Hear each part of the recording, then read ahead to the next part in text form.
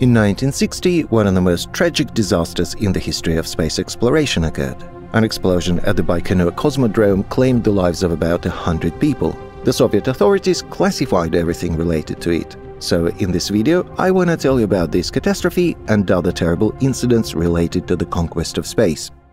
X-15 and Soyuz 1 were two significant missions in the history of the space era, which unfortunately ended in disasters.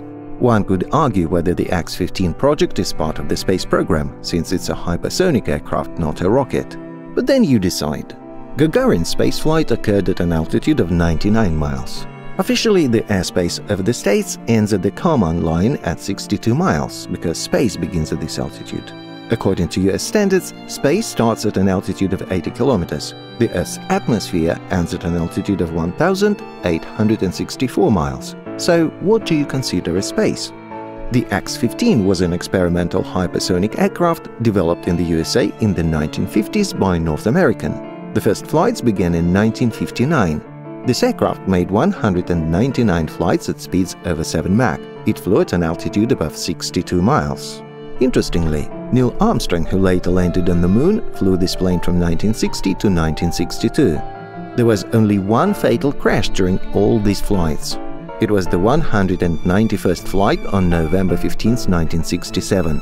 For pilot Michael James Adams, this was his 7th flight on X-15, so he already had experience controlling this apparatus.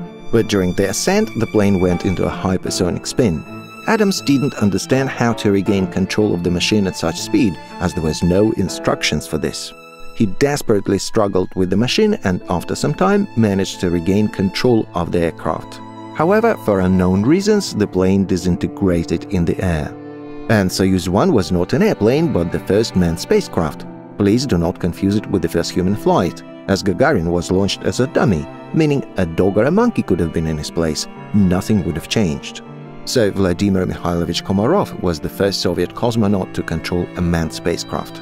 The plan was for the ship to orbit, followed by the launch of the second ship, Soyuz 2. There was to be the first ever docking in the world. But due to problems at the start with Soyuz 1, this plan was cancelled. As soon as Soyuz 1 entered orbit, it immediately began to have problems. One of the solar panel arrays did not deploy. Therefore, the ship began to experience a lack of electric power.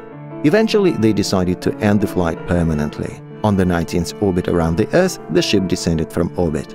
Komarov, controlling the ship, did everything correctly, strictly according to instructions.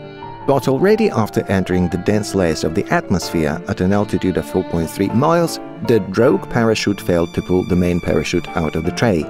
And at an altitude of 0.93 miles, the backup parachute didn't work because its straps got entangled around the undischarged drogue parachute of the main system. In the end, the apparatus crashed to the ground at a speed of 112 miles per hour and caught fire. But the cosmonaut died instantly from the impact even before the fire. Just imagine his state a second before death. His parachute system failed twice. We live in amazing times. In the past, only entire states could afford to conquer space. But today, private companies are engaged in this. Virgin Galactic, founded by billionaire Richard Branson, plans to conduct commercial space flights. On July 11, 2021, the spacecraft VSS Unity already made its first commercial flight, with the company owner Branson among the 6 passengers on board. Today, about 600 people have paid for a ticket and are in line for flights. But first, everything needs to be checked. So there are tests after tests, and one of these tests ended badly. On October 31, 2014, the spacecraft VSS Enterprise crashed during a flight. The tragedy was caused by an error of the co-pilot. Due to overloads, he became nervous and unlocked the tail fin, switching it to the braking position prematurely. This is categorically prohibited during acceleration, but the company fully relied on the professionalism of the pilots, not considering the psychological factor. As a result of the overloads, the spacecraft fell apart in flight. The commander ejected, but his assistant died. The surviving pilot said that he lost consciousness twice. The first time was due to overloads, and the second time due to a lack of air. He didn't have time to activate the emergency oxygen system. He regained consciousness from the jerk of the parachute and managed to land safely. Again touching on the military theme. This time, on March 18, 1980, at the Plesetsk Cosmodrome, they planned to launch a military satellite. But in the Vostok 2M rocket, which was to put the satellite into orbit, there was a fuel leak. This resulted in a powerful explosion, followed by 4 more explosions and again human casualties. Why do people die again during rocket launches? This time 48 people died. Among them were many conscript soldiers who stood around the perimeter guarding the launch site. They were burned alive. An investigation showed that the cause was the use of catalytically active materials in the manufacture of hydrogen peroxide filters, but this was determined only in 1996 by a reinvestigation commission, which rehabilitated the personnel of the Cosmodrome's combat unit. Initially, everything was blamed on them. The Chinese Sichan Cosmodrome has been operational since 1984. Its construction began in 1967, but in 1972, funding for the project was halted due to a political purge of scientists. Construction resumed only 10 years later and was completed in 1984. The first rocket launch took place in the same year. Of course, China also had its share of tragedies. On February 14, 1996, a Chang'e 3B rocket with a satellite on board started and fell onto a village 22 seconds into its flight. The exact number of deaths in the village is still unknown. Chinese authorities reported 6 deaths and 57 injuries. Various Western sources disagree with this, believing that there were more victims. The cause of the tragedy was a failure of the electronics in the flight control system. 2,263 years ago, the Greek scientist Eratosthenes of Cyrene first calculated the Earth's radius. His calculations showed it to be 3,907 miles, which is not much different from the modern data of 3,959 miles. That is, without rockets and satellites, people did not doubt that the Earth is round. So what happened to our contemporaries? 64-year-old Mike Hughes was one of the flat earthers. Instead of climbing a mountain or flying on a plane, he wanted to build his own rocket to fly on it and prove to everyone that the Earth is flat. Note that his rocket was supposed to rise to an altitude of 0.95 miles.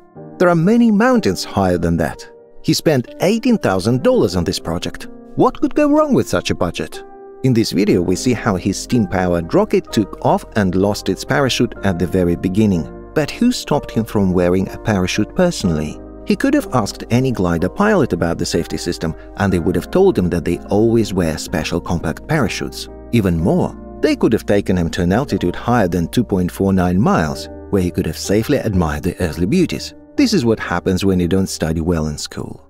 Apollo 1. This tragedy occurred on January 27, 1967, during a test stage. What's most horrific is that it all happened on the ground, where theoretically help was available in case of failure. A launch simulation of the spacecraft was conducted and high-concentration oxygen was fed inside. However, a fire broke out suddenly and the oxygen intensified the effect dramatically. Everything happened very quickly. As a result, all 3 crew members, Virgil Grissom, Edward White and Roger Chaffee, burned alive. It was a terrible death, something you wouldn't wish on your worst enemy. But what caused the tragedy? The Apollo series spacecraft used pure oxygen at low pressure instead of normal air because it was lighter and more convenient for space travel. However, on the ground and during training, the oxygen pressure was increased, making some materials highly flammable. NASA didn't want to replace this gas with a nitrogen mixture because it was considered safe and simple. Most likely the fire started due to a spark or short circuit in the wiring. The commission investigating the accident found several places in the spacecraft where this could have happened. As soon as the fire started, it quickly spread and damaged the astronauts' spacesuits. The complex hatch and its locks prevented the crew from opening it quickly from the inside. The commission stated that the astronauts died from inhaling smoke within 14 seconds of the fire starting. Soyuz 11 was the last spacecraft in the Soyuz mission. The launch on June 6, 1971 went as planned. The crew of 3 set a world record for the longest human spaceflight, spending 23 days on board the station. On June 30, 1971, during their return to Earth, an air leak occurred. The cosmonauts simply suffocated. It's terrifying to imagine how your consciousness gradually fades due to the lack of oxygen. This was the first time in history that people died in space. After this incident, it became mandatory to wear spacesuits during launch and landing. So they would have definitely survived if this rule had been introduced earlier. So many people worked on the project and no one thought of such a simple solution. The tragedy occurred due to a technical malfunction in the spacecraft's descent module detachment system. Challenger disaster. In this disaster, All 7 crew members remained alive until the very end. On January 28, 1986, at an altitude of 8.7 miles and 73 seconds into the flight, the left booster of the Space Shuttle Challenger detached from one of its 2 attachments. It pierced the main fuel tank, causing an explosion. As a result of the explosion, the cabin with the pilots was torn off. The crew members were conscious and even managed to activate their personal air supply devices. They died from the impact with the water after falling from a height of 12.4 miles. Among the crew members was a regular school teacher, Krista McAuliffe, who won a national contest to fly into space. This is how chance can sometimes affect a person's fate. The catastrophe was videotaped and watched by a huge number of viewers. Even the commentator didn't immediately realize that a tragedy had occurred. All observers hoped that the situation could be rectified. Columbia disaster. Again, a disaster occurred during the return to Earth, but the tragedy had been predetermined at the launch stage, although nobody knew about it. Actually, that's not entirely true. Engineers suspected that the installation might have been damaged and insisted on a visual inspection by astronauts of the damaged site. NASA management denied this request. They were also denied access to data from the military. Personally, I can't understand why the management showed such indifference. The issue was that during the launch, a piece of solid insulation material broke off the fuel tank and damaged the ceramic heat shield on the shuttle's wing. As a result, on February 1, 2003, during the return to Earth, part of the shuttle's wing couldn't withstand the high temperatures and the spacecraft completely disintegrated in the air at an altitude of 39 miles. 7 astronauts died. This event led to a suspension of shuttle flights for 2 whole years. Space exploration has always been accompanied by danger, but with technological advancements, these flights are becoming safer and safer. We're not far from a future where ordinary people will be able to fly into space, just as they do on airplanes today. That's all for now. Bye-bye.